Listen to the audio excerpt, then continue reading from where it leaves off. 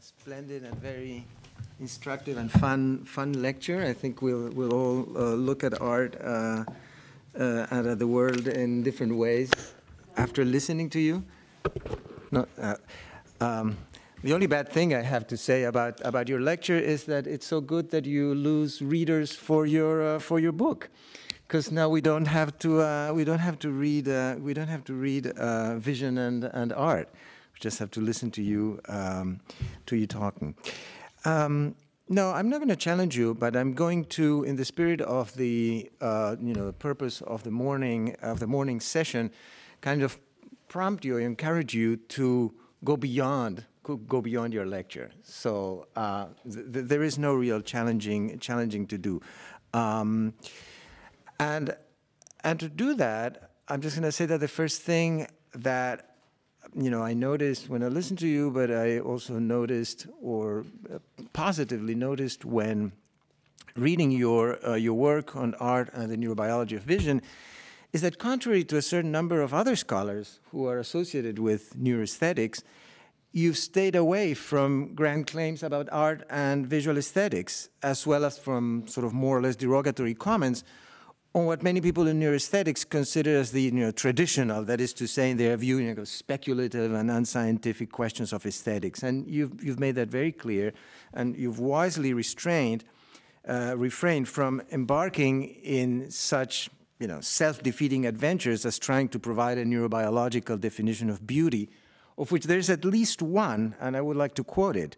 Beauty is some quality in bodies that correlates with activity in the medial orbitofrontal cortex by the intervention of the senses.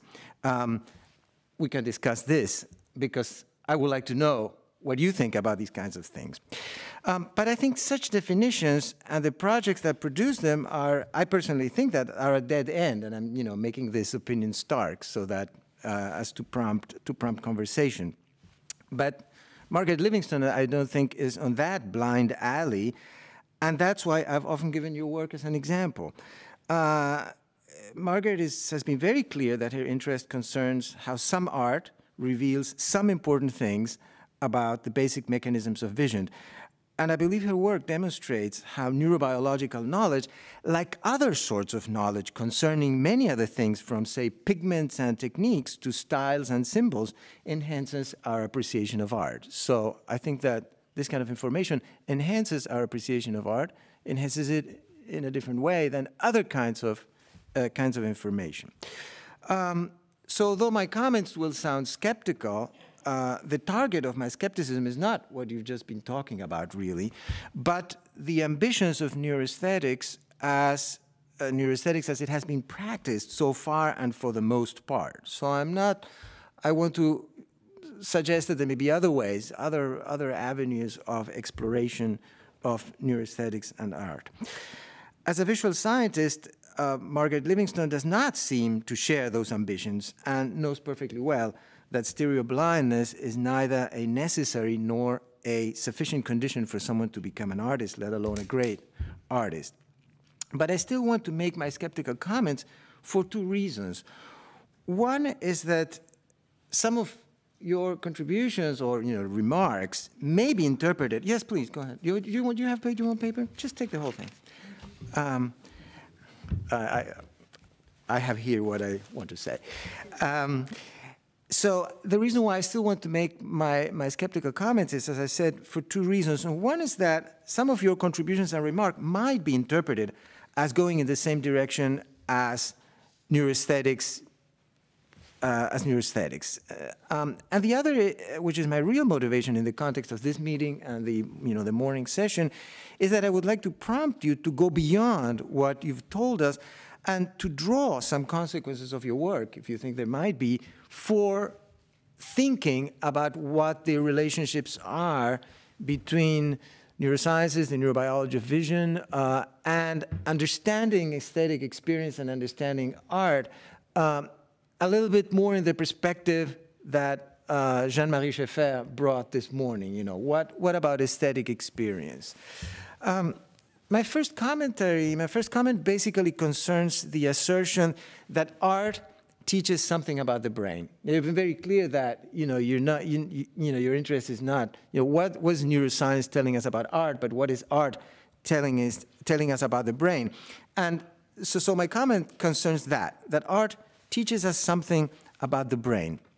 Now, we have indeed learned a lot about the brain mechanisms of vision and visual perception as they are variously involved in the production and reception of artworks. But my question is, what exactly is doing the teaching? Is it really art as such?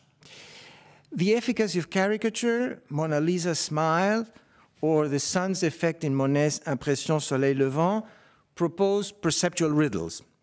And as you've shown, neurobiology and the neuropsychology of perception provide solutions to those riddles and account for the puzzling effects of those works of art. The problem is that many other objects in the world that do not qualify as works of art propose exactly the same riddles. So what we learn is that artworks share perceptual properties with the rest of the things we perceive in the world, and that artworks are perceived by way of the same mechanisms as anything else.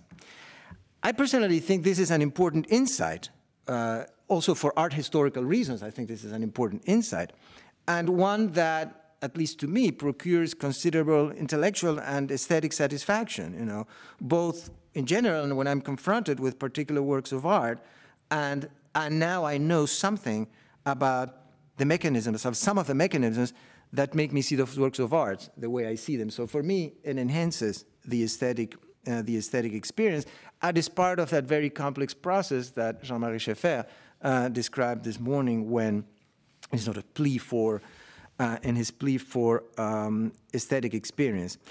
At the same time that this happens, I'm not sure about the significance of all that information for understanding art as the specific phenomenon we call art, rather than for understanding art as a collection of visual stimuli equivalent to other collections of visual stimuli. No, this is what Chiara this morning in her commentary, Jean-Marie Schaeffer, described as artworks versus patchworks. So is the neurobiology of vision, are the neurosciences illuminating us about patchworks or about artworks? And I think this is a very, very important, both methodological and conceptual question. And I know this is not, your topic, but I would like to prompt you to, to sort of tell us something about that from the point of view of your extraordinary competencies in vision sciences.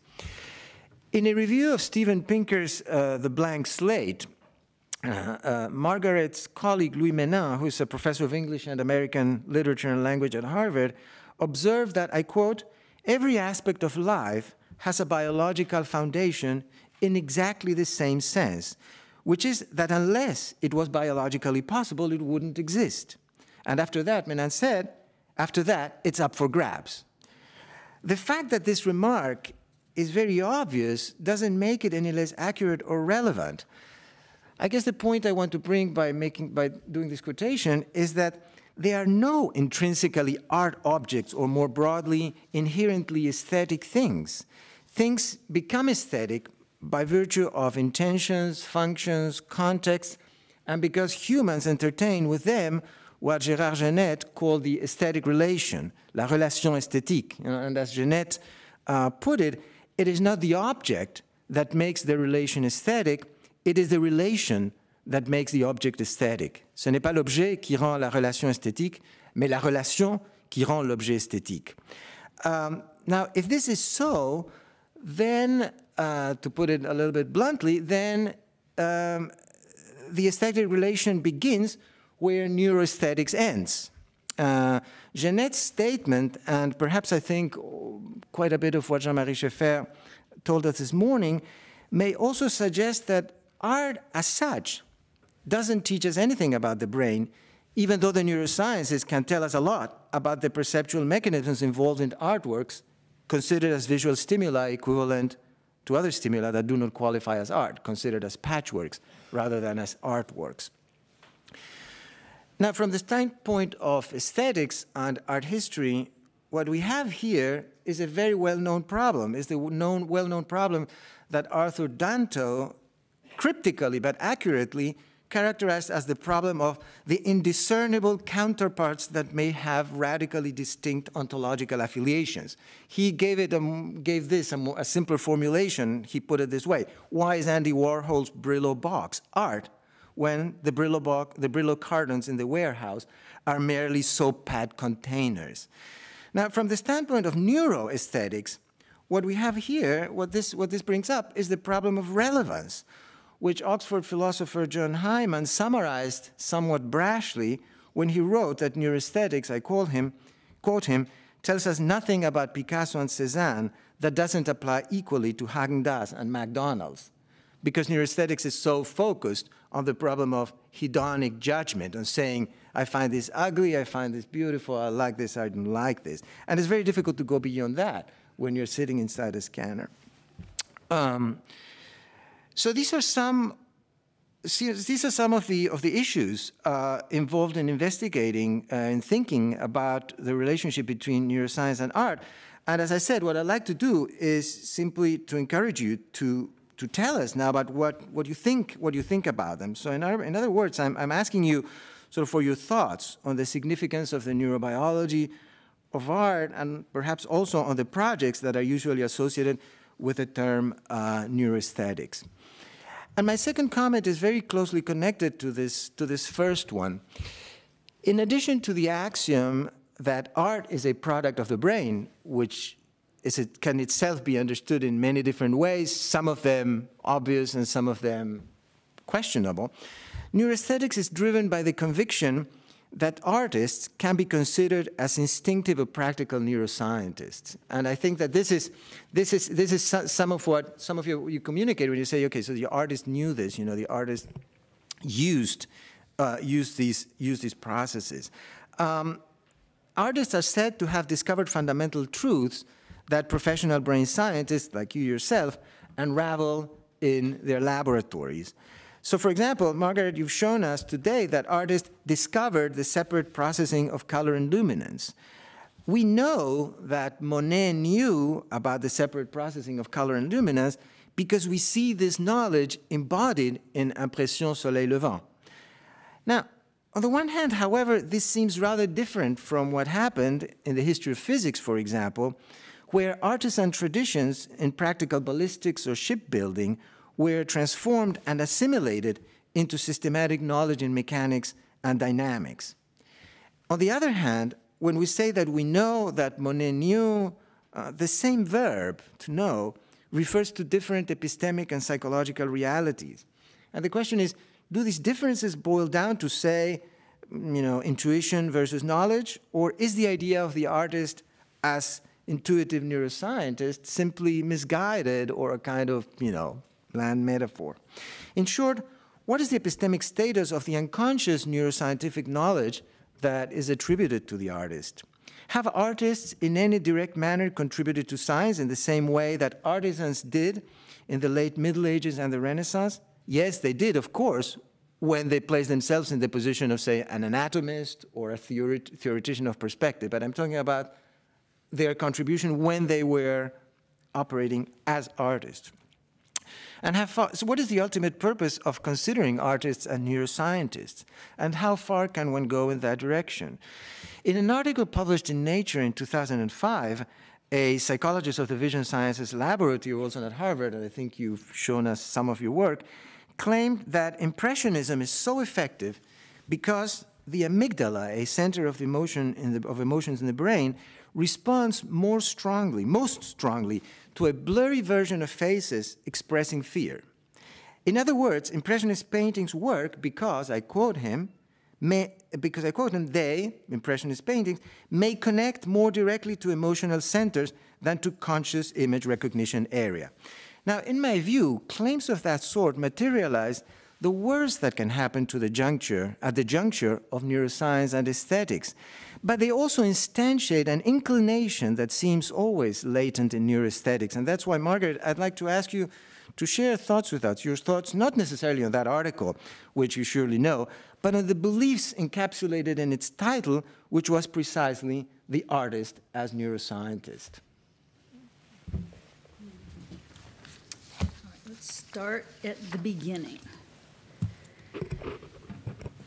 So I do try to stay away from neuroaesthetics.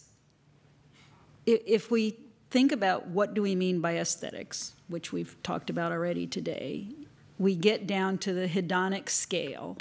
And when neuroscientists deal with reward, which is all we can measure, and responses to reward of humans or animals, we're just at the beginning of understanding why animals, at a neurological level, how reward and reinforcement work. So I think we are so far from understanding in the hierarchy reward, reinforcement, pleasure, beauty, aesthetics. We're way down at the beginning on that. I don't think, for the most part, we have any business talking about aesthetics. When I talk to artists, which I love to do, I learn a lot from them, but we're always talking at the level of techniques, tools, things that artists use and things that artists have invented that resonate with me as a practitioner of neuroscience.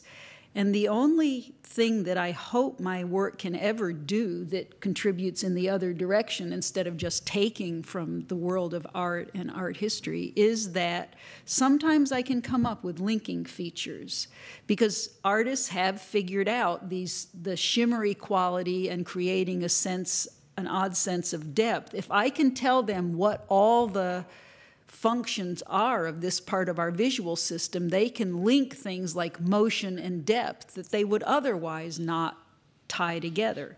And they're often quite pleased to know why one thing works in one context also works in another context, that they have something in common. Is it art? Oh, yes, it's not art that teaches me, it's what the artists do and the techniques that they develop, which are often profound. I would prefer not to use the word instinctive. I'd rather use the word empirical, because I think it's more deliberate. It's an experiment that artists do, and they communicate with each other. I mean, all the Impressionists hung out together, they painted together, they talked about what they were accomplishing.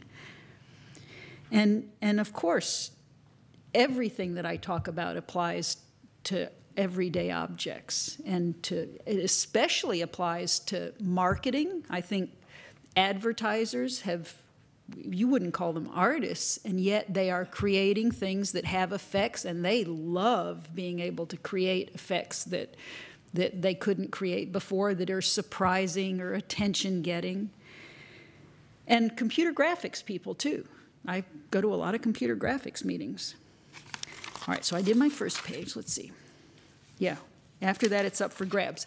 The part about making it aesthetic, I feel that when I talk to artists and work with artists, that bit about aesthetics, that's in their ball field, not mine. It's theirs. They take the techniques and they create beauty from it. I just say, oh, that's interesting what you're doing. Yes, and I agree that aesthetics begins where neuroaesthetic. I like the Brillo box thing. I mean, he put it in the wrong place. That's what he did. And the urinal, too. I mean, that's all putting something in the wrong place. I think artists are empirically figuring out that you use your brain differently in different contexts. If I may just may I say something now, just to that point. For me, it was illuminating what you said about location and so on, because, of course, we would tend to look at the efficacy of the Brillo boxes or Duchamp's urinal and so on purely in cultural terms, which is, I think, also the way in which they themselves saw it, the public at the time saw it. But you've added this dimension. They are parallel, they are homologous. Do they have a relationship? I don't know, but it does add something. Chiara, okay. Oh, she wants us to be quiet. No, just go ahead. Do artists contribute to science? Yes, they really do. But the usual route is that artists figure stuff out, and then the psychophysicists, the vision psychologists get hold of it. And then once the vision psychologists get hold of it, and quantify it, and show all kinds of parameterization of it and everything, then the neurophysiologists get hold of it. And so there's this filter of stuff coming in from the art world through psychology to neurobiology. Yes, they do, absolutely, no question about it. I don't know about the amygdala. Okay, I think we can open up the discussion, Jean-Marie.